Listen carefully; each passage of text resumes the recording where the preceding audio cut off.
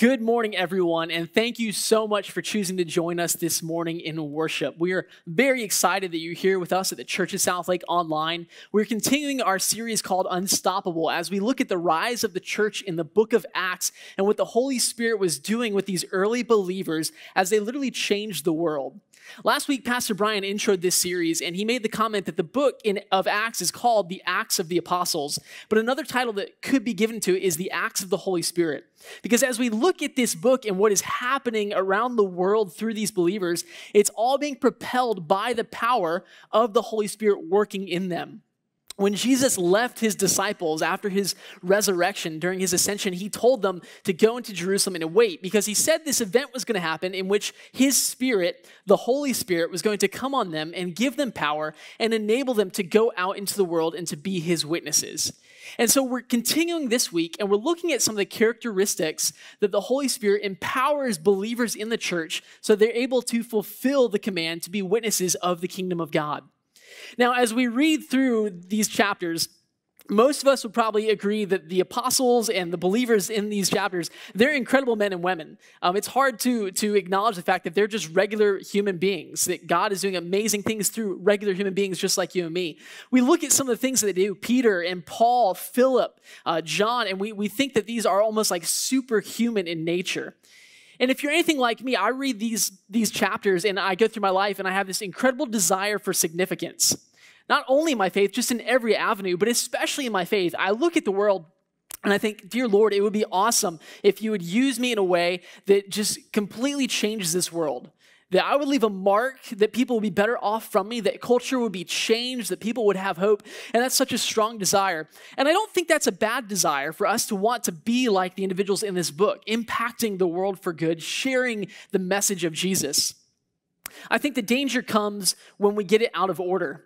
You see, a few years ago, God convicted me through some quiet times over the span of a few months that my desire for significance was overpowering my desire for obedience. You see, I wanted to be obedient, but more than that, I wanted to be useful for the kingdom of God. And that trumped my desire to be obedient to what God was doing. And I think that when we get those two out of line, everything falls apart. And you see, our theme for this whole series is this. We're witnessing the Holy Spirit empowering the people of God to be witnesses of the kingdom of God. These early believers, they're going through the world, they're sharing a message that has not been shared in many places, that God was coming to establish his kingdom here. And you and I, believers in the 21st century, we have the same message.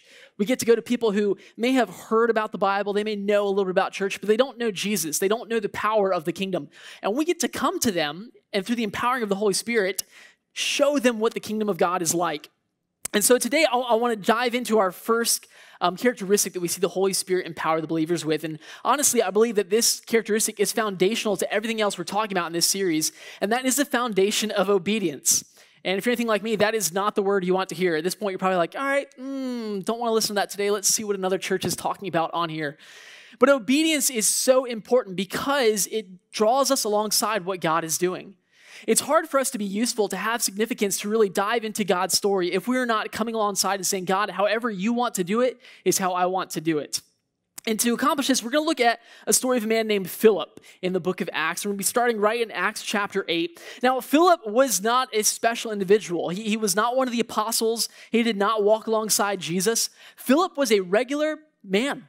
He loved Jesus. He knew some of the teachings from the apostles. But what happened was in Acts chapter 6, as the church was growing in Jerusalem, the work that the apostles had to accomplish was so great that they decided to take on 7 individuals to basically become deacons in the first church.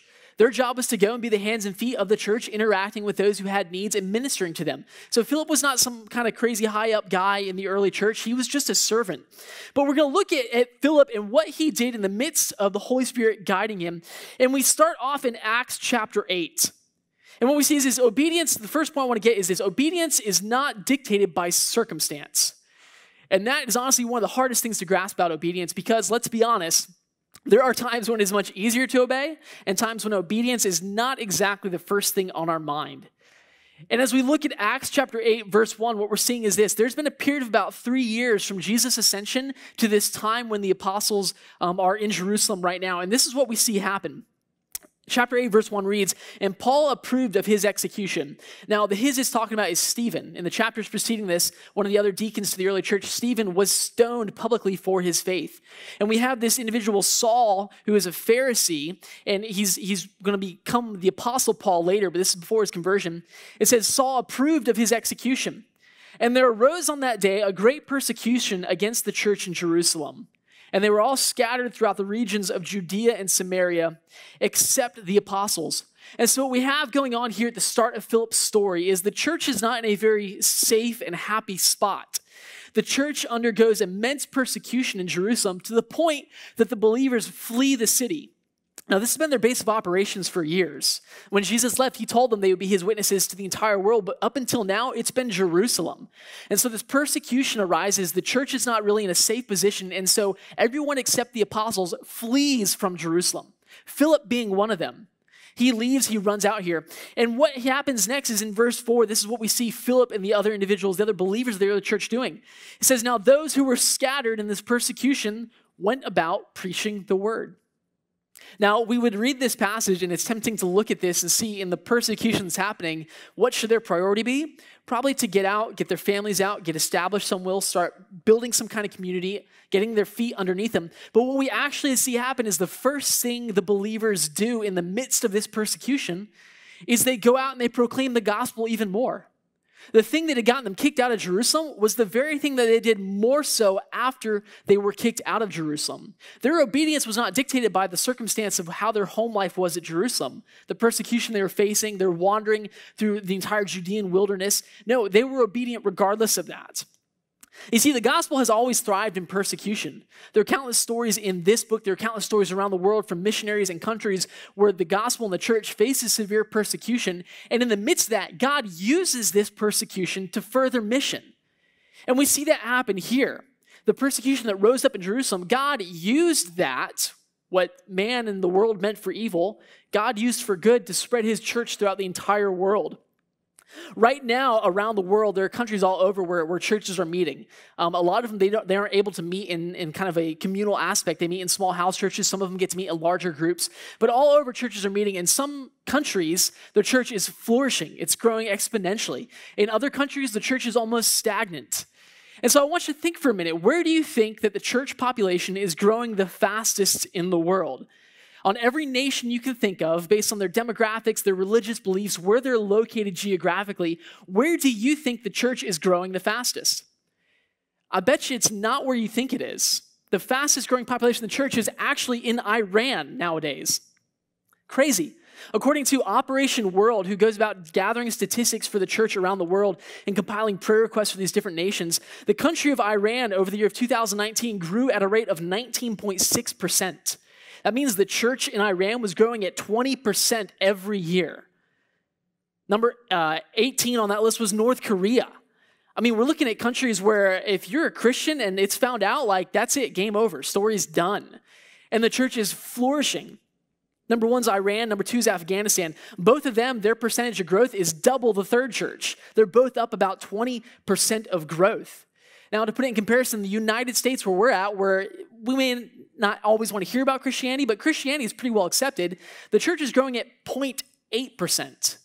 We actually rate 30th on the countries that are growing the slowest. And so you contrast those. You see that people in Iran, where you're heavily persecuted, I mean, Iran has a population about 96% that is Shia Muslim. And if you think that Islam and Christianity can exist side by side, that's not even close to being true. You read the Quran, you read the Bible, they are diametrically opposed, completely different in what they're teaching. They don't just sit peacefully side by side. And so you have this country that is predominantly Muslim, and I'm not saying that all Muslims are against Christians, but I'm saying at the core of their faith, they don't coexist peacefully. And you have a Christian population there that is growing exponentially every year. And yes, I know we can look at and say, well, Foster, the populations of the United States and Iran, they're different. Yes, the United States has 1,000 times the number of evangelical Christians compared to Iran. So Iran ranks 1/1,000th of our Christian population, yet there are churches growing at 1/4 of what ours is growing. So even though we have more people, they have less people, they're still growing much faster than our churches. And what we're seeing here is that even in the midst of persecution, in the midst of dire circumstances, unwelcome times, the church flourishes. And that's exactly what we see in this book right here. Philip and the other disciples, the apostles who are staying in Jerusalem, still witnessing, but the other believers are going throughout the Judean wilderness and they're proclaiming the gospel, and rather than getting squashed in persecution, it flourishes. And what I think we need to take away from this is we don't need to look for the right circumstance to be obedient. I think it's more important we just obey. Now, yes, I believe the Holy Spirit can guide and direct us to specific ways to be obedient. I believe the Holy Spirit can caution us, hey, hold back right now. Wait till the opportune time. But if you're like me, years ago, I used to wrestle with this a lot, and I'll be honest, I still do a little bit today. I would kind of wait for the opportune time from the Holy Spirit. And what's neat is Jesus actually tells us what the opportune time is. In the beginning of the book of Acts, this is what he tells his disciples in Acts chapter 1, verse 8. He says, "But you will receive power when the Holy Spirit's come upon you, and you'll be my witnesses in Jerusalem, Judea, Samaria, and to the end of the earth." The opportune time to be a witness was when the Holy Spirit came. If you're a believer nowadays, the Holy Spirit's here. There is no more waiting for an opportune time. This is it. We're right in the middle of the most opportune time ever. And I think God just expects us to obey. If the opportunity is great, if the circumstance is great, that's awesome. If the circumstance is not so great, that's okay. The church flourishes. We see growth. Now, as we watch Philip, he's not just preaching in light of persecution. That in itself is an amazing feat. But look at where he's preaching. In verse 5 of chapter 8, this is what we see. Philip leaves Jerusalem, and it says this: Philip went down to the city of Samaria and proclaimed to them the Christ. Now, if we just read through that passage, it doesn't really stick out to us. Like, okay, he's in some city, he's in Samaria. There's something about Jerusalem and Samaria. What's happening is this. The Samaritans and the Jews were about as polar opposite as you could be. The Jews did not associate with Samaritans, so much so that when they were traveling, if they were coming from outside to Jerusalem, Jews would actually circle the entire country of Samaria because they did not want to go through any kind of Samaritan city. They could not stand the Samaritans. And that goes back way, way far in their history when conflicts arose between the two. But they would not talk to, they did not associate with Samaritans. Back in Jesus' ministry, he's sitting with a Samaritan woman at the well, and his disciples are kind of amazed, not just that he's talking to a woman, but a Samaritan woman at that. Like, this is a huge faux pas. You don't do that, Jesus. And where's the first place that Philip goes? To a city in Samaria. To a city of the people that he probably can't stand. To a city where the people probably did not want to see him. Now, in our lives, here's the thing. Our obedience nowadays, much like Philip, is not dictated by comfort either. It's easy and it's comfortable for me to go and seek out people that have similar beliefs, that have similar ideals. We see the same kind of paradigm in life. We like the same things. We disagree on similar things. It's very easy for me to be comfortable in that environment and to share my faith with them.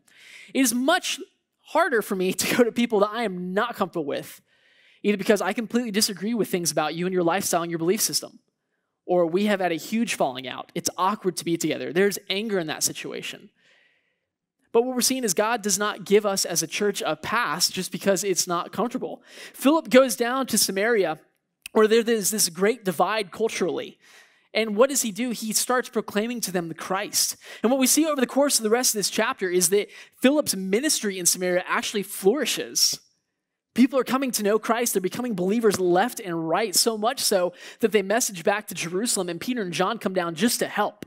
I mean, Philip, just a regular guy in the church, his ministry is going so well, he has to get the big guys in Jerusalem to come down and help him because it's too much. And so they come down and they do the same thing. They're ministering to these people that before this, they did not get along at all. And I want us to understand in this passage, it doesn't indicate that the Jews and the Samaritans got together, that suddenly the comfort was there. It doesn't say that. Maybe it did as they became believers, as they understood Christ. Maybe that was the unifying feature. But what we're seeing is these Jewish believers go down to the place where they are not welcome to the people that they do not agree with, and they start sharing the gospel with them. And this is a beautiful thing.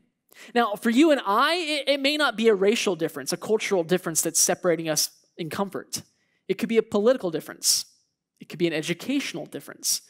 It could be a lifestyle difference. And what's important in this is we don't see Philip necessarily going down and affirming everything that the Samaritans believed. He's not affirming their lifestyles. He's not affirming every little thing about them. But what he is doing is he's intentionally going to where he is not welcome, to where he is not feeling comfortable at, and he's sharing the gospel there. And so as we look around, life is crazy right now. Believe me, I wish we were all in this building every single week. I miss it. I miss seeing my friends. I miss getting to worship together with other believers. But in the midst of how crazy this is, God has still allowed me to interact and to cross paths with other stories almost daily. Some of those are friends, people I know very well. Some of them people I've never met. Some of them are people that I don't always get along easiest with. And just because that comfort is not there, God does not give me a pass on being obedient to witnessing to them, to loving them, to sharing the gospel with them. And I'll be honest, I'm not teaching you this like, hey, you need to do like me and do this. Like, I wrestle with this every day. I wish I could tell you it was so easy for me to go to people that I don't get along with and tell them about Jesus. No, it is a complete wrestle of the heart in those moments. My heart cries out and says, I don't want to share the gospel with them, Jesus. You know what they do. You know what they've done to me. You know what they've said about your name. I don't want to do this. And Jesus very graciously reminds me, well, Foster, I got on a cross for you. When you didn't know me, when you didn't love me, when you didn't like me, when you disagreed with me. And that convicts me hardcore. And I believe he's calling us to do the same thing, to go to the people that don't listen, that don't want us, that we don't get along with. And as we look at that, so we've seen that obedience is not dictated by circumstance. It's not dictated by our comfort. We see that obedience is also not dictated by our understanding. So Philip is in Samaria, okay? This ministry is exploding. It's thriving. People are coming to know Christ. Hillsong is being formed in the early days, and they are having a great time worshiping. The apostles are there. And what happens is this. In verse 26, this is what happens to Philip. Now, an angel of the Lord said to Philip, rise and go toward the south to the road that goes down from Jerusalem to Gaza. And then this is what it says. This is a desert place. And so we see Philip is in these cities in Samaria going around proclaiming the message of the kingdom of God, proclaiming the truth of Jesus Christ. People are responding. He's witnessing and he's seeing individuals on that spot come to know Christ. They're being baptized in water. They're being baptized in the Holy Spirit. There's this change. And what happens in the midst of this thriving? The Holy Spirit says, I want you to go to this desert road out in the middle of nowhere. And the road from Jerusalem to Gaza, it was a 49-mile stretch of desert. There's nothing there. It's a desert road.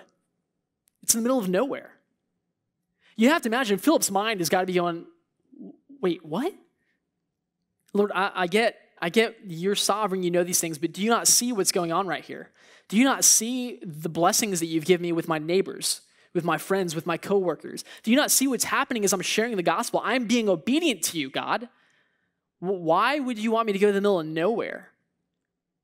But actually what we see in this passage, Philip doesn't question it. The angel of the Lord says, go to the desert road, and Philip gets up and he goes. He follows the Spirit to the desert place. He left a flourishing ministry to go to a dying desert. And see, here's the thing. Sometimes God calls us to the desert intentionally. Now, if you've ever been through any kind of desert, a spiritual desert, an emotional desert, a relational desert, they're not fun. They're downright miserable. A few years ago, I went through a spiritual desert for about 2 years. No matter how much I was in the Word, how much I was in fellowship, God just felt quiet. He didn't feel gone.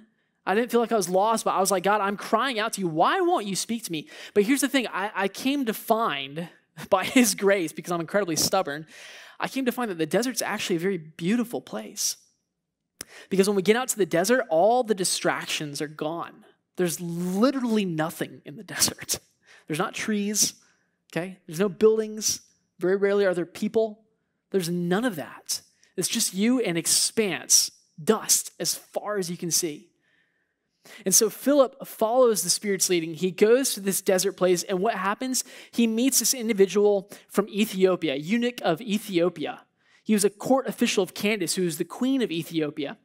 And as he's going along, this Ethiopian eunuch is riding along, and Philip follows the Spirit's leading. He says, go up to the chariot. So Philip's kind of walking beside the chariot while it's going on this desert road. This one individual out in the middle of nowhere. And the Ethiopian eunuch is reading this passage from Isaiah, and Philip cries out to him, goes, do you understand what you're reading? And the eunuch goes, well, how can I unless somebody explains it to me?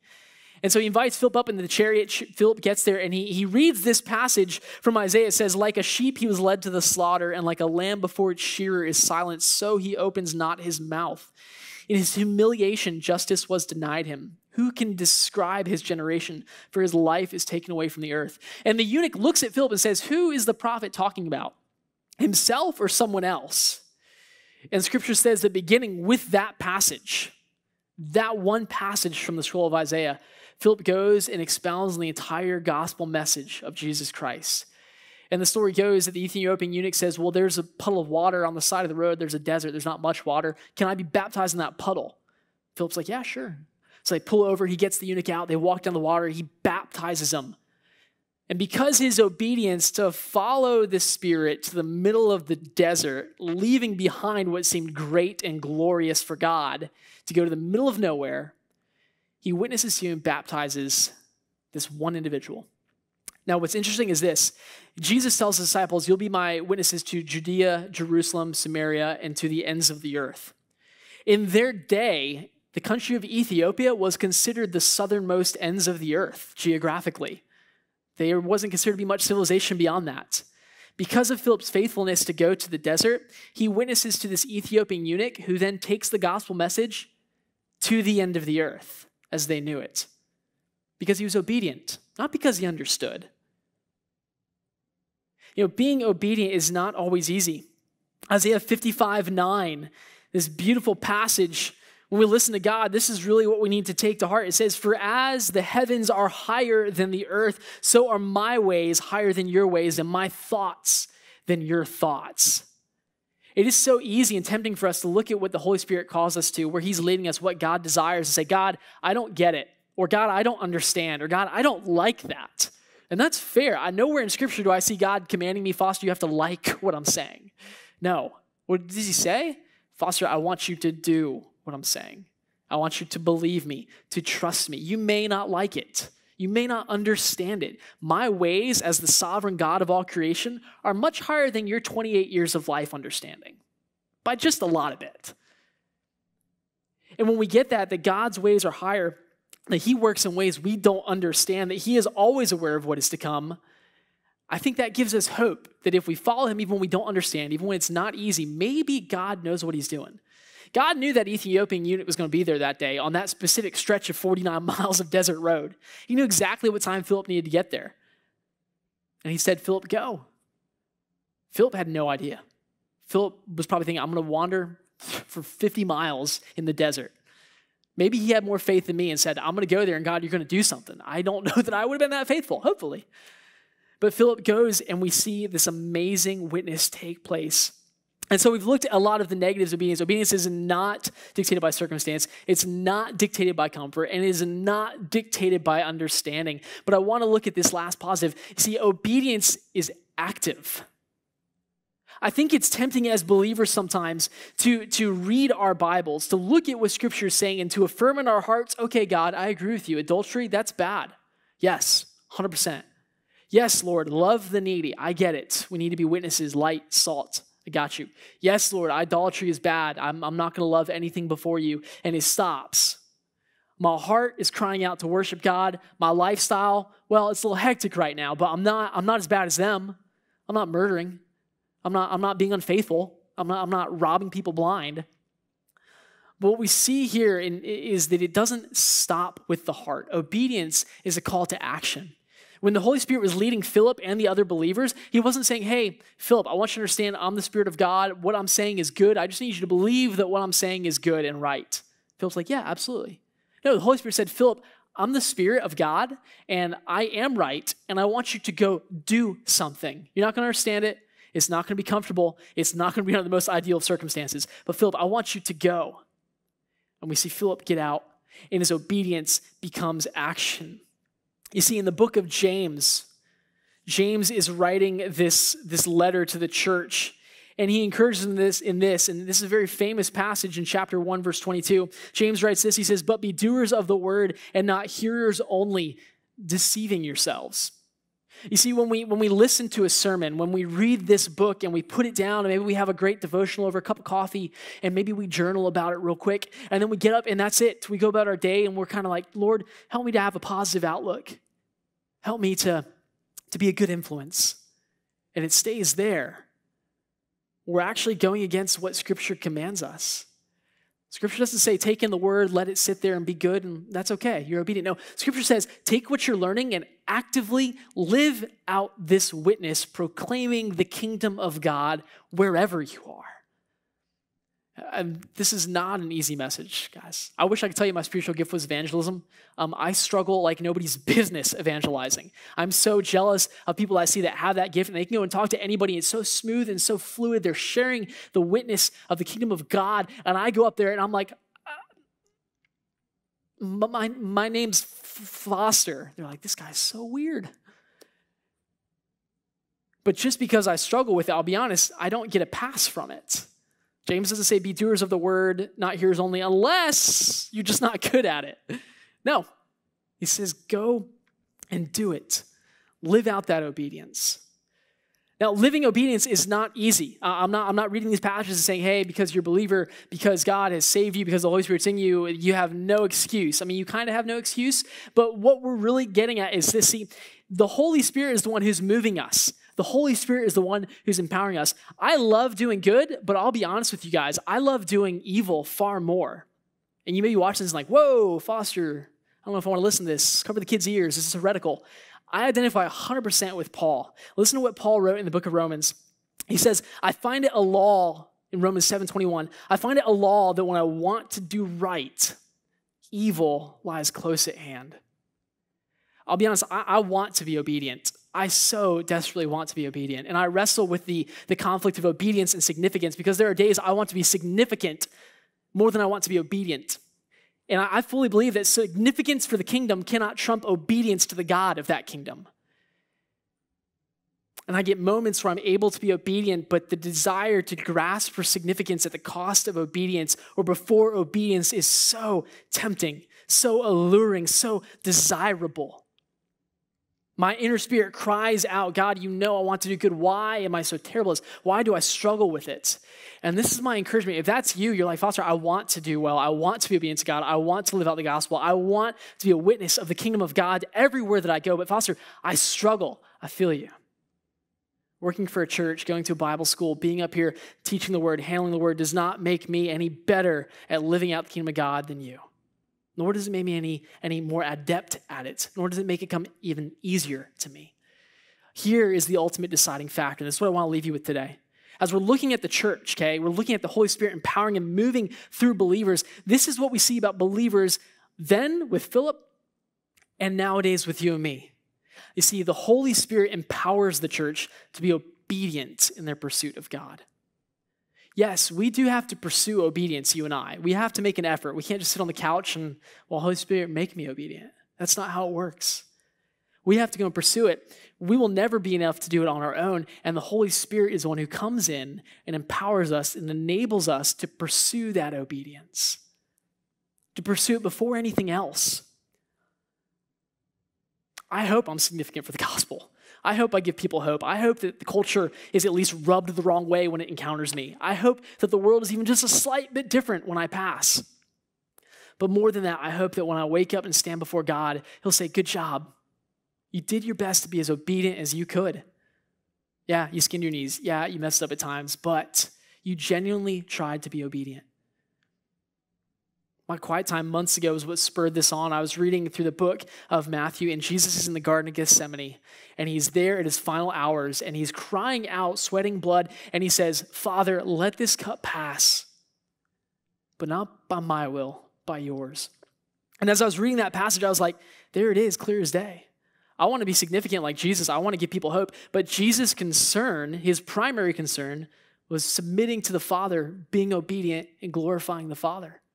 He cried out and said, I know what the crucifixion is. I would rather not go through that. But Lord, let's do your will. If your will is this, I will be obedient and I will walk to that cross to glorify you. For you and I think that God is calling us and empowering us to be obedient where we're at.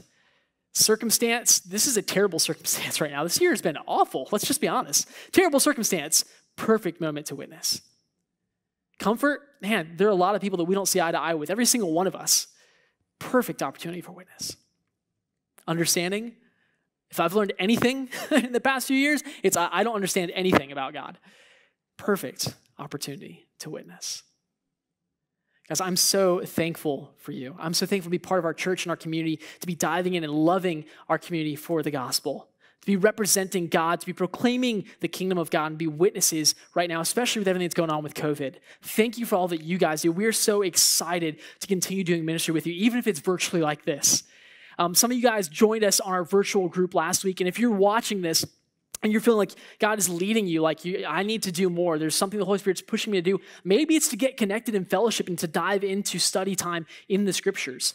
And we have a way that you can do that with our virtual group. And if you'd like to learn more about that, you can go to churchatsouthlake.com/virtual group. We had a great turnout for our last one, and we'd love to have more of you in there and getting the chance to really dive in and engaging this passage with other believers. We're so excited to do that. On the screen in front of you, you're going to see a link for prayer. And if something's come up during this message, if there's anything been on your heart this week, we would love to know so that we can be in prayer for you.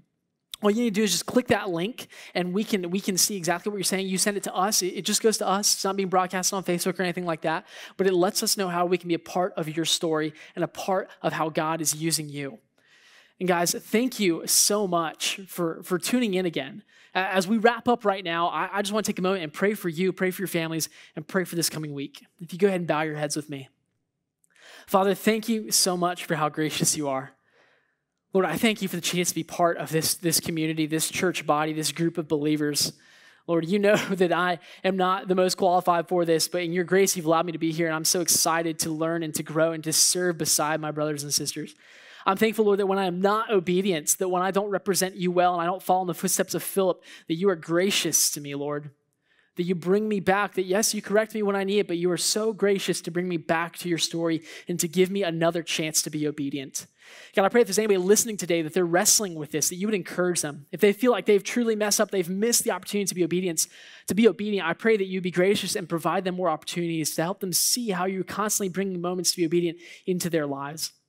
And Lord, for all of us, I pray that our greatest desire would be to be obedient to you and to glorify you.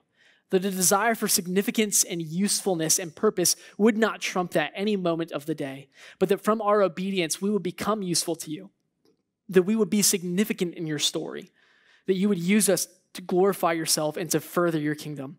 Lord, if there's anybody in our church that's hurting right now that is just really going through a difficult time, I pray that you'd bring comfort and healing. If they feel isolated and alone, I pray that you'd raise some of us up to come around them so that they do not feel like they are cast off to the side in the middle of the desert, absolutely isolated from the world. Lord, I love you so much. I trust you. I thank you for how good you are. I pray that you'd help me to be more obedient this coming week. And I pray all these things in your name. Amen.